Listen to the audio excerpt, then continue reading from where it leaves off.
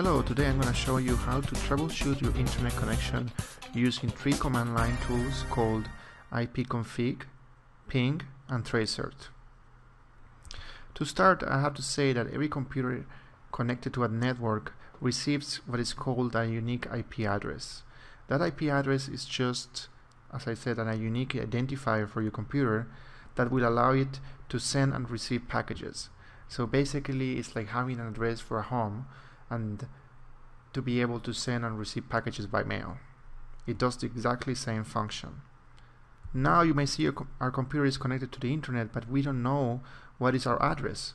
So to do that, we're going to use the ipconfig command. To do that, just press Start, All Programs, Accessories, and Command Prompt. From here we can type ipconfig, and we will be presented with a list of addresses and information by network adapters. Don't be overwhelmed by this. The only one that you will care about is the one that connects you to the internet, and in our case is a wireless LAN adapter because we're using wireless to connect to the internet. You can see that our IP address is shown here, 192.168.1.64. That's the IP address of this machine, the machine I'm using right now. And the IP address of the default gateway, 192.168.1.254, that's the address of the router or the machine that is giving you connection to the internet. And that is a very important address to have because everything that comes and goes from the internet has to go first through that router. Also, many times the router, which is normally in a home network, the one that assigns these IP addresses, makes mistakes. It sometimes may even give a duplicate IP address, creating conflicts and making your internet connection to drop. So to troubleshoot this, the first thing that you can do is just release that IP address or reset it. And you can do this by just typing ipconfig/release. By doing this and just telling the router, hey, get back your IP address, I don't want it anymore, and you are free to give it to whoever you want. But at the same time, I'm disconnecting myself from the internet. So if I want to get reconnected or reclaim another IP address, all I have to do is type ipconfig/renew. And you see, if you notice here, down here we don't have connection. We have the exclamation point, no internet access. But if I press enter, the router is going to assign us an IP address again, and we are going to regain connection. Sometimes by just doing that, you can re-establish IP connectivity and have the internet back.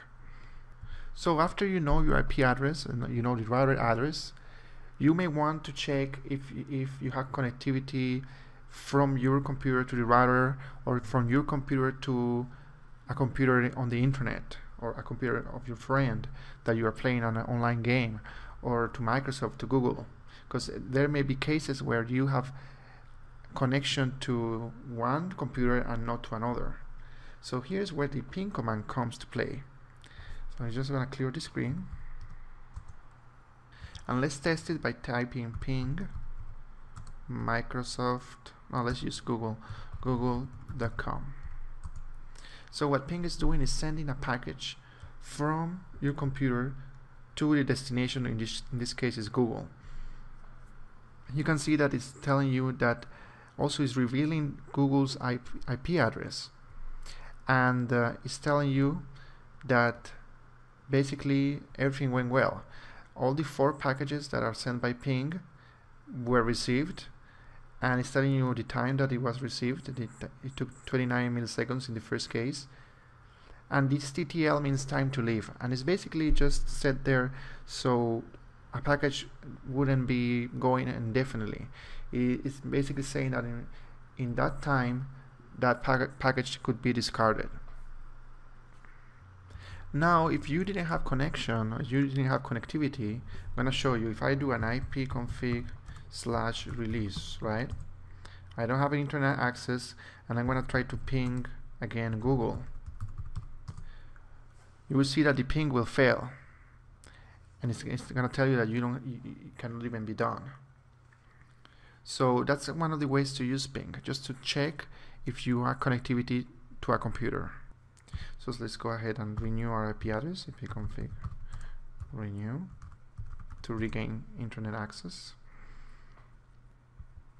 And now the third command that you're going to use is called tracert. So at the beginning you use Ipconfig, you know your IP address, you know the router IP address, you use ping and you tested connectivity from your computer to other computers. But what can you do to get more information?